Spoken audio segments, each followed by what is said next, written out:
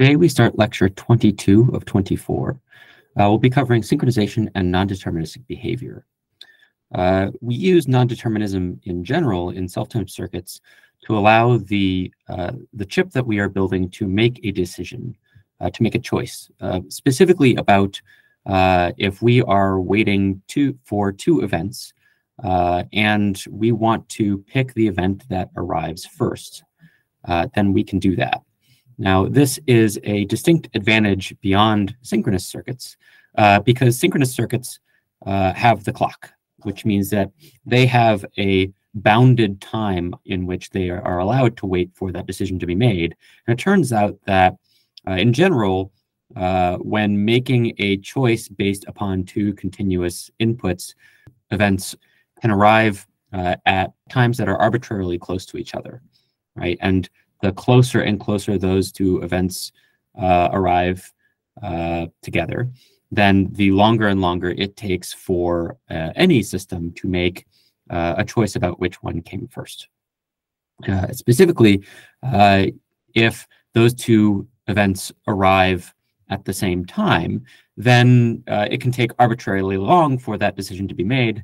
And in particular, there's no guarantees made about kind of the distribution of choices that are made regarding those two events. So let's take a look at the syntax, right? So in CHP or HSC, we have our conditional statements, and in particular, we generally have a thick box for our conditional statements, but for non-deterministic selection, we have a thin bar, or in HSC sim and the haystack toolset, that is replaced with a colon because the thin bar conflicts with the syntax for Boolean OR in the guards. And so this is the HSC for a circuit that we call an arbiter. And it just, given two inputs A and B, if A arrives first, then it raises U, waits for A to go low before lowering U again. If B arrives first, then it raises V, waits for B to go low again before lowering V. If they arrive at the same time, it'll choose between the two arbitrarily. It'll pick either A or B and then raise the associated variable, either U or V. Now this is an important kind of subtle aspect of this. These are picked arbitrarily and not randomly. This means that A could always be preferred over B, or B could always be preferred over A, right? The point at which a decision is made one way or another we can't make any guarantees about that because of process variation, because of temperature differentials. These things basically mean that the boundary between A or B arriving first is variable. Okay. And so to implement this non-deterministic selection, we can use a mutual exclusion element, which is effectively just an N latch that we are driving in the opposite direction we normally drive it when we are storing data, right? So at the beginning, both A and B start low. This drives both _U and _V high, right? Going through these NAND gates. Then if both A and B go high at the same time, then either _U or _V will go low. In this case, we're choosing _U, so that goes low first. And then we wait for A to be lowered in response to getting access to some shared resource, which then allows us to raise _U, unblocking _V, so that goes low next, providing the shared resource over to B. B goes low in response to access to the shared resource, and then that raises _V again. And so the production rules which we can use to specify this are shown over on the right here. And those are basically just the normal production rules we see for a latch, plus an extra statement specification saying that underscore u and underscore v must be made mutually exclusive low by the production rule simulator, because otherwise the production rule simulator can't guarantee that, since it is not a digital guarantee, it is an analog guarantee. So what happens then when both A and B actually arrive at the same time? On the right here, we have both A and B start low, and then at some time t, they both go high. And underscore u and underscore v both start high, and then when A and B both go high, we see both underscore u and underscore v start to transition low. But then they reach half VDD, and they hit a state called metastability, in which both, basically all of the transitions, all of the transistors in both of these gates are kind of half on, and they're, in a way, fighting each other. And it can take arbitrarily long for this metastable state to resolve one way or another. And when it does, then one of the signals, in this case underscore u, continues to transition low, and the other signal transitions back high. Now, what this means is that we are effectively getting both weak interference inside this, these two gates, and we're producing an instability on underscore v, which can then propagate out into the rest of the system. And so this violates both the guarantees that we need for a quasi-delay insensitive circuit. And we can draw a box around these two gates and pretend that the kind of weak interference isn't happening, as long as we don't allow this instability to propagate out into the rest of the system. Right? The other transition on underscore u is still monotonic. Right? It's going from 1 to 0 without ever going back to 1. And so that's actually an okay transition. We can wait for that. But the transition that V is going through back to 1 is problematic. And so we need to add some kind of filter to prevent this from propagating out into the rest of the system. And that's where the metastability filter comes in.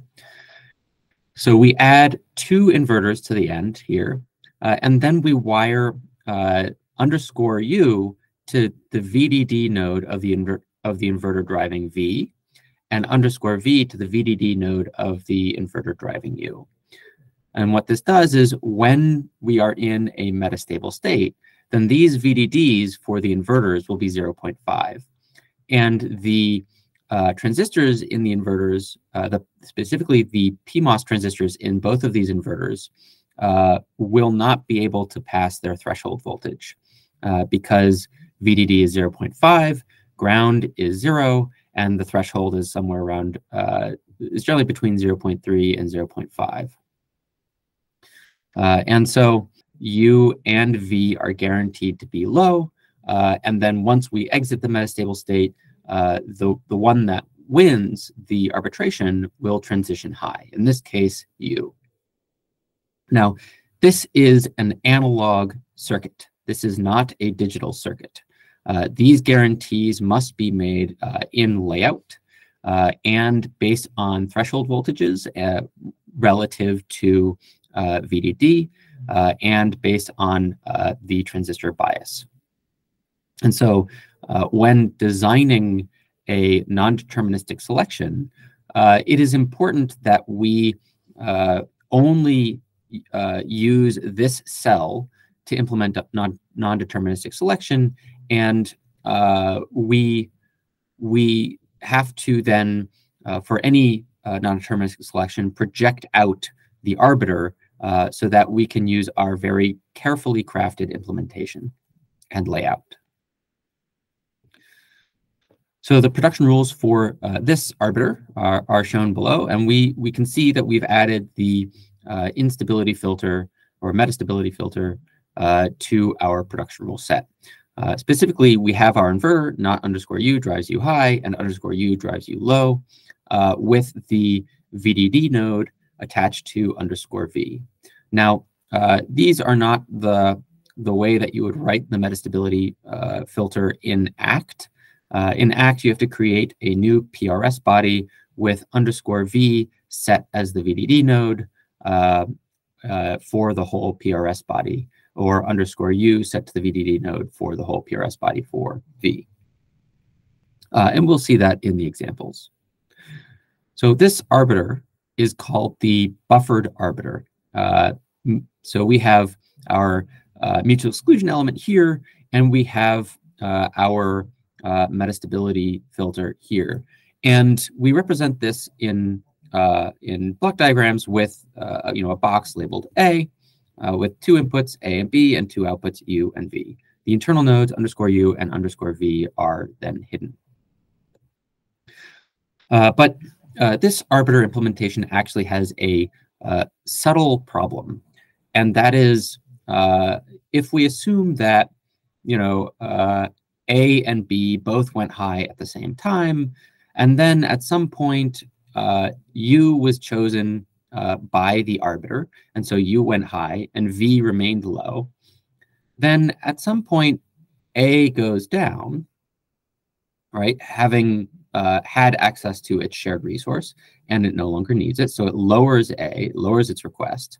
And then as a result, the output on U can start transitioning low. However, if the gate capacitance on U is particularly high, then that transition for U going low can be quite slow. In the meantime, there's a parallel path from _u back through the mutual exclusion element out into _v and then out through V. And that allows V to transition high in parallel with the downgoing transition on U. And if the gate capacitance on V is low, then the transition on V can be quite fast. And so there's a transient state in which V transitions high while U is still high, right? And this breaks our original specification where U and V were guaranteed to be mutually exclusive high, right? So in order to fix this, then we need to add a further mutual exclusion element using a p-latch this time, and combine it into the metastability filter. And so this forces that parallel path to actually go through the second mutual exclusion element, keeping those transitions mutually exclusive. In effect, now the transition, the upgoing transition on V is forced to wait for the downgoing transition on U to pass the threshold voltage. Now, this is a very subtle thing. Generally, the gate capacitances on U and V are not that different. And so the probability that this is an issue is generally pretty low. But if you want to make a strictly quasi-delay insensitive circuit, then this fix needs to be put in place in order to make that happen. Otherwise, you are effectively assuming fast inverters in the buffered arbiter case, which is not too much of a problem, but you are making that assumption. And so the production rules for this are shown to the right, and we've added in a weight on not V, and we've ORed in V here to make a p-latch, and we still have _v set as the VDD node for this p-latch, and it's symmetric for V. So once again, when drawing block diagrams, we have an ideal arbiter, right, IA. It has 2 inputs, A and B, and 2 outputs, U and V. So now that we have this arbiter, we can use it to try to implement arbitrary non-deterministic selection statements. In particular, if we have a 4-condition non-deterministic selection statement, then we're going to need to create a 4-input arbitration system. And we do this using a circuit called a tree arbiter. Now, the tree arbiter has 2 inputs that are channels, right? E1 of 1, and A and B, representing 2 of the n conditional statements, right? Cases. And then it has 1 output, which is a request for a grant from the root node. And so we get a request in from, let's say, A. The tree arbiter propagates that request out to the root, and then the root node replies with a grant, which is then passed back on to A. And this grant is guaranteed to be only passed on to one of these 4 channels at a time. So the CHP for describing one of these tree arbiters is shown to the left here. So we have a probe on A and a probe on B, right, in 2 different conditions, separated by a non-deterministic selection. So if A arrives first, then we make a request out for the grant from the root node, and that is composed no-slack sequential with the completion of the communication action with A. So in effect, we only complete the communication action on A when we have a grant to use for that completion. Now, probing a channel, A or B, doesn't actually have an effect on the channel. And so the thing that is keeping these mutually exclusive is this non-deterministic selection statement. It has nothing to do with the composition operators between S and A and S and B.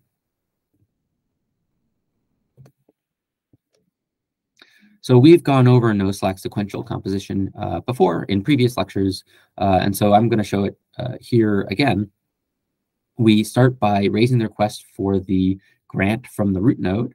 We wait for the grant on s.e. Then once we have the grant, we can complete the entire communication action on A before lowering our request for the grant and waiting for the grant to be released.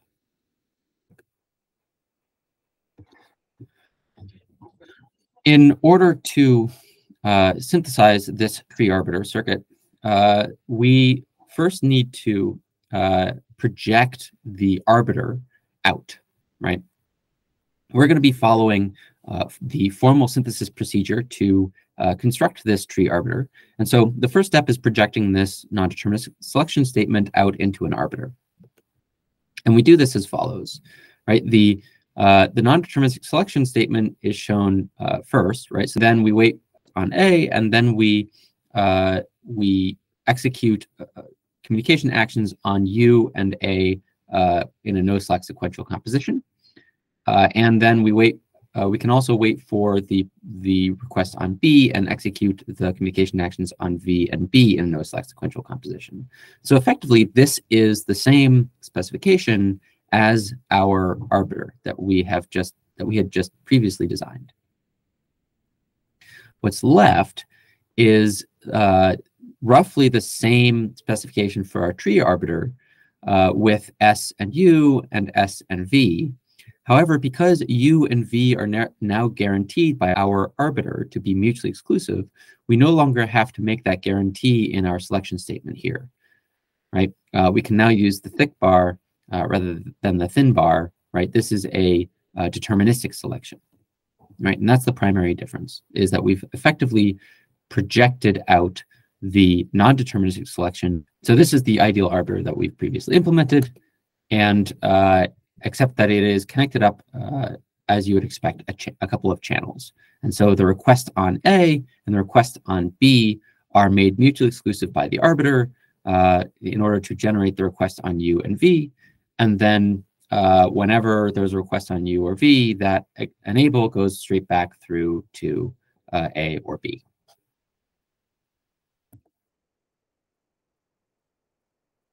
And so now all that's left is to synthesize this process specification for our tree arbiter. And the first step in that is to expand our HSE.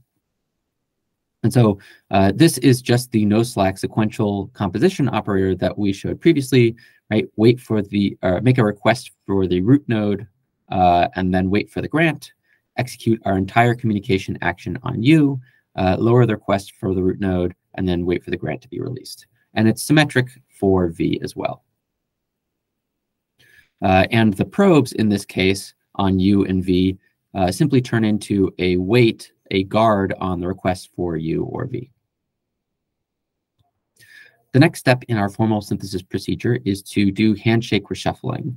And so if we look at this handshake, we can see that these two guards are not necessary, right? We already wait for U.R for this branch, and we already wait for V.R for this branch. And so those two are already guaranteed to be high, so we can remove them. Further, we can simplify this handshake a little by moving U.E high and V.E high down the specification a bit to the end, right? Effectively, because the processes on the U and V channels are not communicating with the the processes representing the rest of the non-deterministic selection tree, and they're only communicating with this leaf process, then any delay on U.E or V.E is fine, and they won't be able to tell the difference between U.E or V.E going high before lowering the root request or after. And so we can move these two to the end. And so doing those two transformations gives us this HSC. We've removed the two guards, and we've moved U.E and V.E to the end. And so now we need to deconflict the state space by inserting state variable transitions. Right, so we have two problems. First, S.R cannot use information about U.R or V.E because that would not be CMOS implementable. And then S.R here, the downgoing transition of S.R cannot use the information about U.R or U.E here because that wouldn't be CMOS implementable. So we need to add two state variable transitions, X and Y. And so when U.R is high and we've selected it, then we lower X first, then raise S.R, and then when U.R goes low, we raise X and lower S.R. And it's symmetric for V as well, and Y. So now we can start working through the production rules for this HSC, starting with X down. And so if we look at X down can go low when U.R is high, and we know that we have completed the other, whatever computation we were doing on the other branch for V.E, right? And so if V.E is high and U.R is high, X can go low. It's symmetric for Y, except we're looking at U.E and V.R. And then we look at S.R, and because we know X down and Y down are mutually exclusive, we can OR those two together. And so if either of those go low, then S.R goes high. Then we look at U.E. If S.E goes low, signifying that we have raised the request for S.R and we now have the grant, and X is low, signifying that we are in the branch for U, then we can pass that grant back on to our input on U, right? And same thing for V. Then we need to look at the production rules for X. So if U.R goes low, then it signifies that we have acknowledged the downgoing transition on U.E, and same thing for Y. Then for S.R, we have to wait for both of these to be high before lowering S.R because we could be in either of these two branches and we don't know which. Finally, we just need to wait for S.E to go high before raising U.E and S.E to go high before raising V.E. Okay, so this is a valid production rule set. However, we have two C elements on X and Y, which could be problematic. And so we actually want to add some state holding information in X up and Y up so that we can use combinational gates instead of state holding gates, right? C elements. And so specifically, if we look at the downgoing rule of X, we see we have V.E and U.R. And the combinational rule on the other side would be not v dot e or not u to r. Now, if we look at v dot e and x, x is only low for this section of the handshake. And v dot e is only low for this section of the handshake. And so any time that v is low, x will already be high, which means that if we add in those combinational rules, then anytime v is low, it will only cause vacuous transitions on x, and it won't affect the rest of the handshake. In this, effectively, what we have is we have the active transition, right? The piece of the guard driving the active transition on the outgoing variable, and then we have the piece of the guard driving the state holding part of the variable. Okay, so this is our production rule set for the tree arbiter. We can then take our arbiter that we factored out and add it back in, renaming nodes to match the internal node names. And this implements our full tree arbiter spec. Let's get into some examples.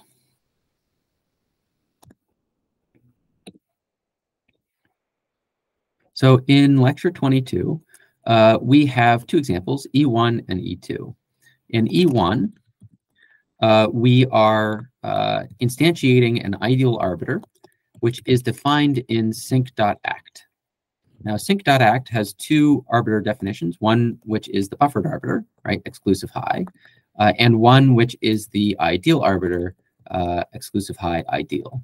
And we'll be implementing both of those. Then if we look at E1.rc, this works through several different cases, setting A or B high at different intervals to try to drive different cases, behavioral cases within the arbiter. And so we'll be able to look at that in the analog simulation. So let's take a look at our arbiter implementation.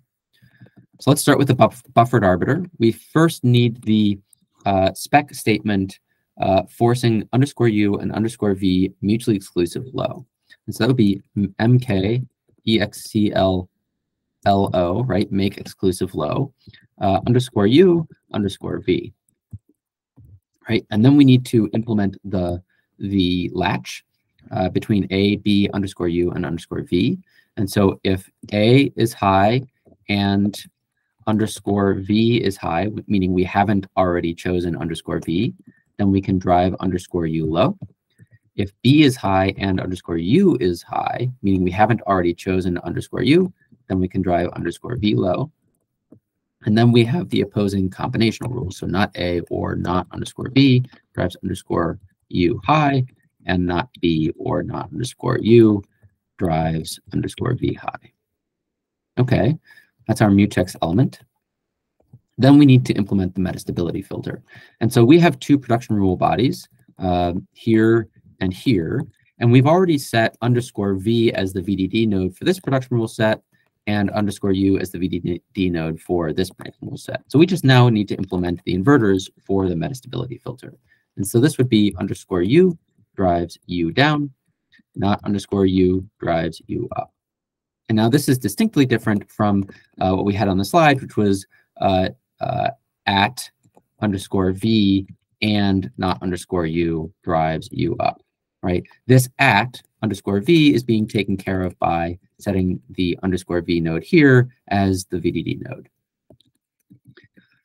Okay, and so we can do the same thing down here. So _v drives v down, not _v drives v up.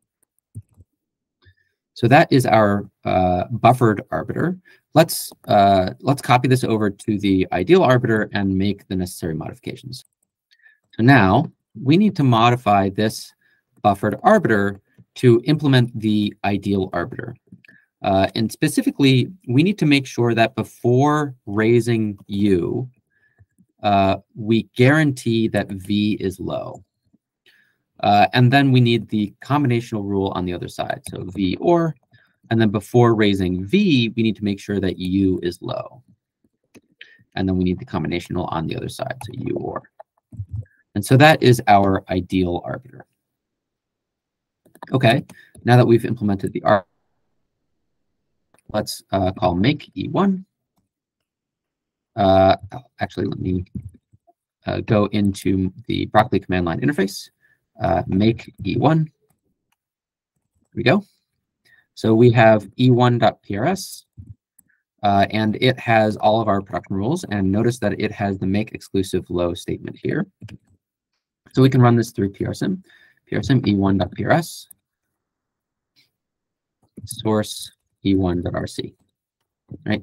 And so it's working through a whole bunch of different scenarios here. And the digital simulation in this case is not particularly helpful because we want to see the analog behavior of this buffered arbiter. So let's go into the analog simulation directory, E1, and let's call PRSim env.prs,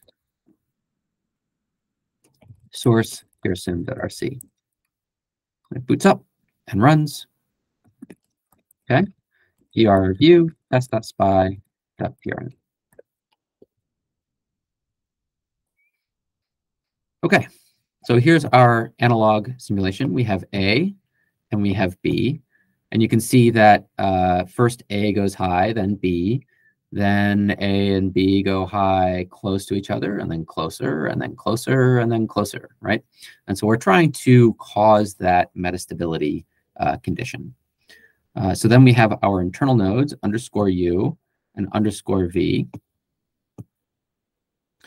And then we have our output nodes, U and V.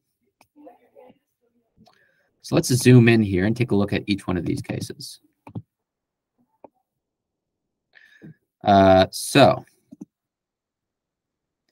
in case 1, A arrives first quite clearly, and so underscore U goes low, and U goes high, underscore and underscore V and V are not are left unaffected. Right? Then A goes low, underscore U goes high, U goes low. Here we have B goes high, so underscore V goes low and V goes high. And then on the other side of that, B goes low, underscore V goes high, and V goes low.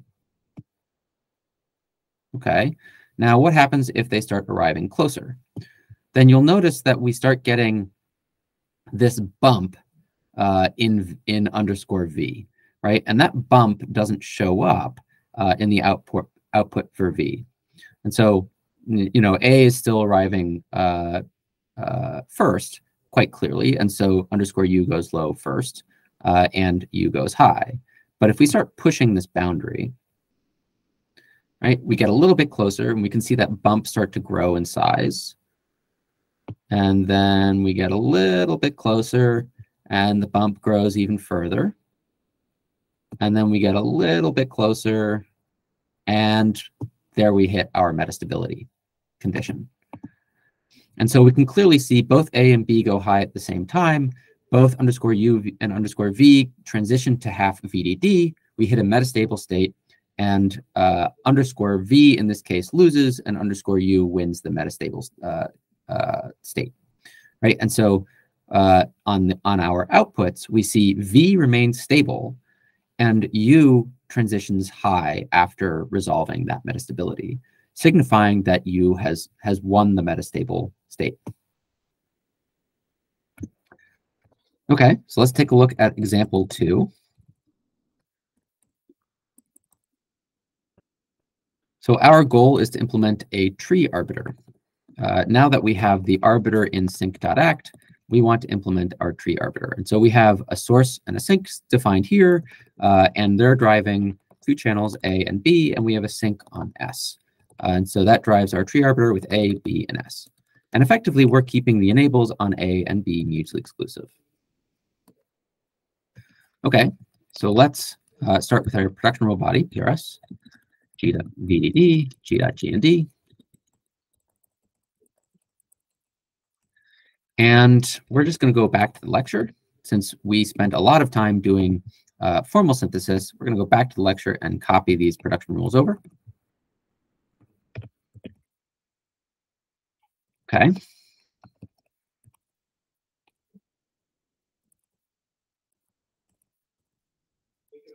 So we need to create definitions for u, v, x, and y. U, v, x, y. And then we have C elements on A.E and B.E. And so we need to create the internal nodes for those C elements and create reset states. And so we're going to create definitions for underscore AE and underscore BE. Those are driven high first. Underscore BE up. And then low on the other side. So underscore AE down. And that drives AE up. And underscore BE down. And that drives BE up. Okay, now let's handle reset. And generally want both of our input enables to be high, signifying that there is no grant out to them. And so let's set g.reset or, and then g.reset or, and we'll use sReset. And then not g.sReset and not g.sReset and.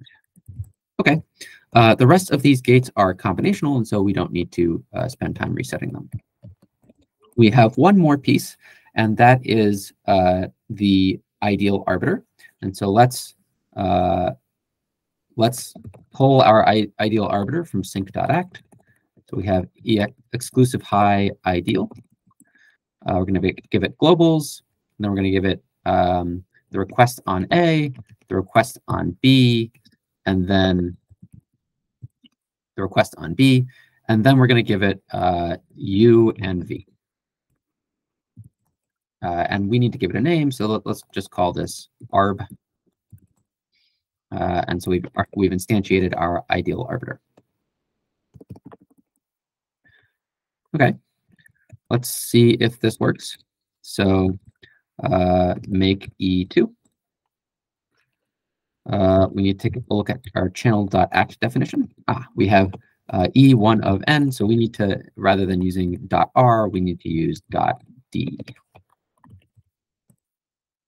This is .d0, .d0, .d0, and .d0. E2, all right. PRSim E2.PRS.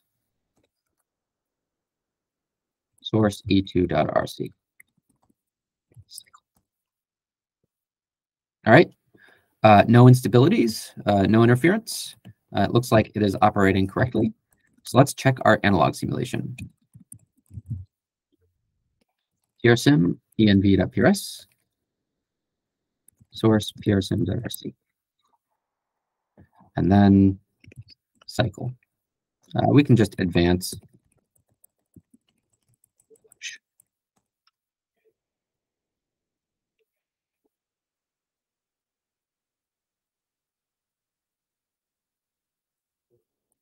Okay. prview test.spy.prn. Let's put in our two requests on A and B. A, B. Our two enables on A and B. Now our enables need to be, we are trying to guarantee that they are mutually exclusive low. And then we have our request on the root node, S, and our enable on the root node, SE. Okay. Let's zoom in a bit and see what's going on. So keep in mind that this is random timing. And we have requests on A and B, right? And we are, so this is reset at the moment, then we get past reset, and we start here. Okay, so let's zoom in. What's going on? So we can see the requests for both A and B are high at the same time, but our arbiter is keeping the enables mutually exclusive low. So we first lower BE, and then we lower AE after we have handled BE. And we can see on the root node side, we have a request for a grant. We get the grant. We then return the grant by lowering the request, and then make another request for the grant by raising the request, and then we get a new grant. And that all happens fairly quickly. And then the request on A goes low, and the request on B is high, and so the enable on A goes high. Then we're waiting for the grant from our root node. When we receive the grant from our root node, we lower the enable, signifying we pass the grant back to B. And so we can, this actually functions properly. If we zoom out a bit, we can see that in general, the enables for A and B are mutually exclusive.